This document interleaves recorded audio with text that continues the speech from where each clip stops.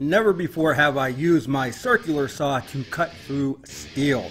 But today is a new day, my friends. We're going to use the Diablo 7 1/4 48 tooth metal stainless steel circular saw cutting blade. Can't wait to show you. Let's get it started.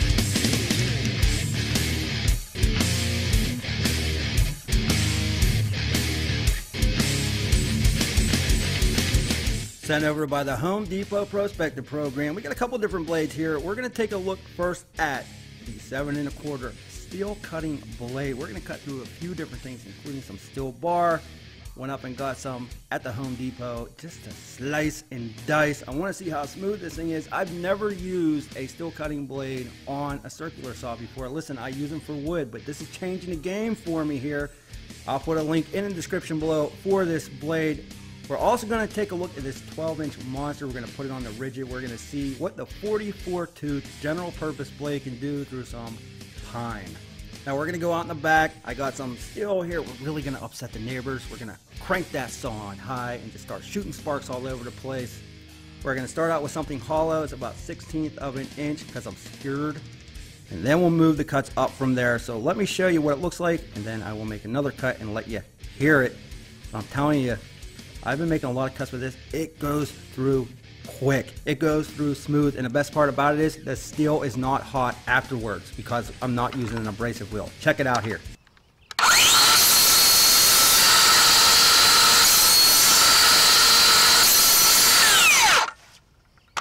That was oh so smooth. Multiple cuts. I'm telling you, it just zips through. Check it out. Awesome. I've never cut, and listen, I don't cut metal with circular saws. It's just not what I'm used to doing.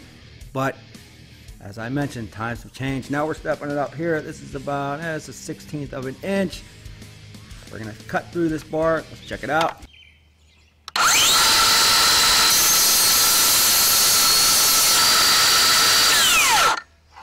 Now I'm a right-handed man, and when I try to cut this with my left hand for the camera angle, it's tough, but I'll tell you, it still goes through so quick, so easy. Check out that cut. It is so smooth. Don't have a lot of those burrs on the side of the steel either. I'm telling you, it is cool to the touch. Even after I was done cutting with it, I could pick it up, didn't have to worry about burning my hands. So now we're going with 1/8 of an inch thick. This is some steel pipe. Let's cut it down, get some of that plastic off there. We'll cut through all of it at the same time. Let's go.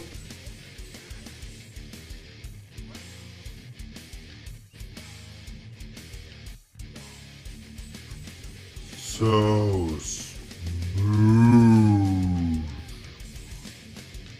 All right, now I'm gonna let you hear it for yourself.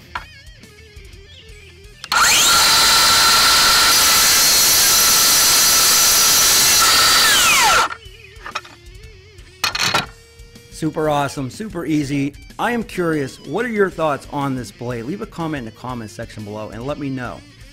And let's do one more slow motion cut on this pipe because it doesn't get any better in slow motion.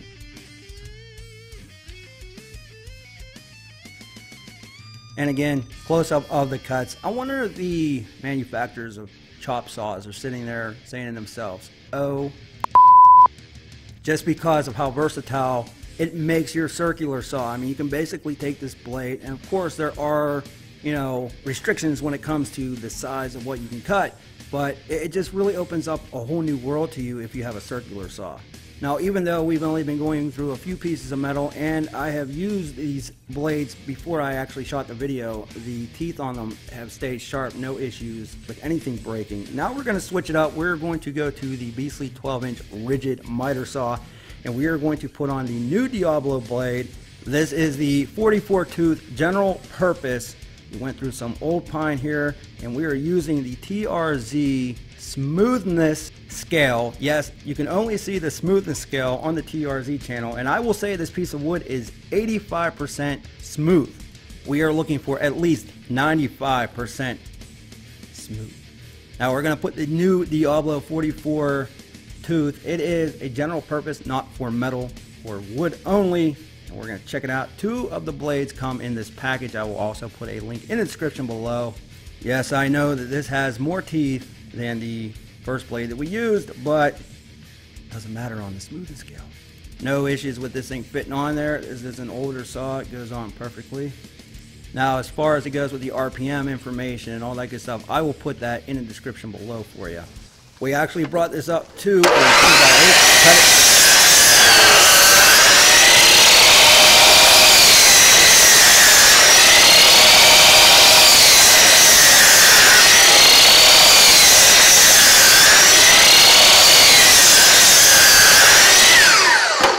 Absolutely tell a difference on how easy that thing glides through the wood. You know, a new saw blade, you know, compared to a sharpened saw blade, you can't beat it. But I will give this 95% smooth.